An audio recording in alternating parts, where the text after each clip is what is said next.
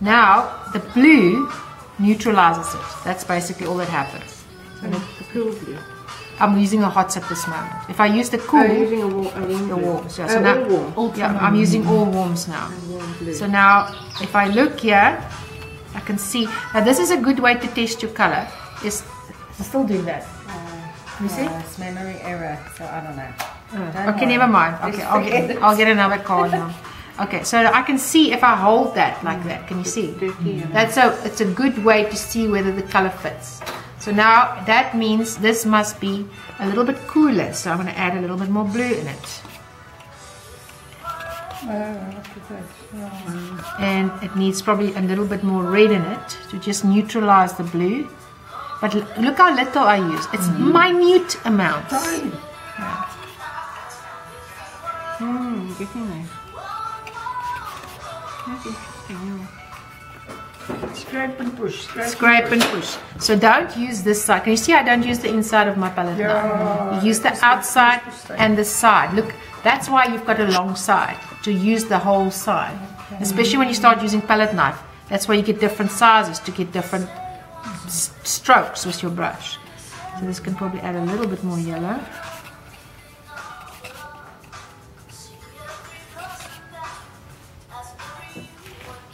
Okay. It's pretty close there. Yeah, pretty close. Yeah, so it probably needs a little bit more yellow. Yeah.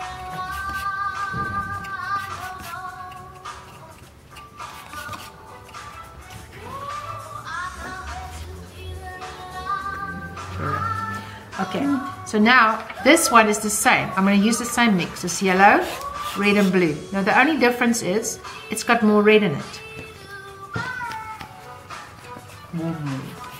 Yeah, at the moment I'm just using the warm, so I'll use the cools just now. Yeah, I'm mixing a burnt sienna now. So it's yellow, red and blue. Because I've got a lot of red in it, can you see? A little bit of blue to neutralize. And sometimes the mix you make with the cool and the hot together sometimes works the best. I'll make one with the cool just now, then you'll see the difference.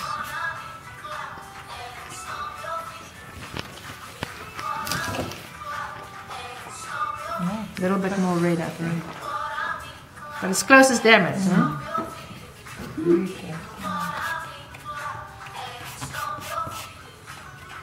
Well, the purpose of this is obviously to understand what goes into it. That's it. Yes. Yeah. So now the burnt sienna, burnt umber, is going to have more blue in it. It's a stunning burnt sienna, right? Yeah. So rich. Gorgeous. So this is still yellow, red and blue, no? Same with the beginning. Same, always the yellow, red and blue. A little bit more blue.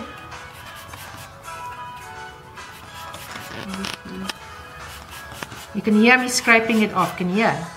Yep. A little bit more blue.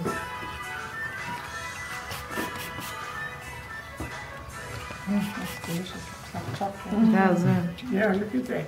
Perfect. Have a little bit more red in it. Tiny bit.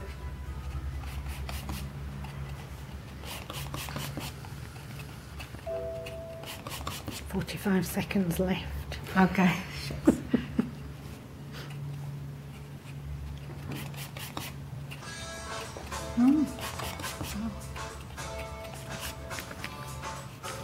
Joyce is damn it. Sure. So now, They're richer colours. yeah, sometimes it's actually better. Now I'm going to do this one, so I'm just going to mix a little bit more because I'm running out of paint.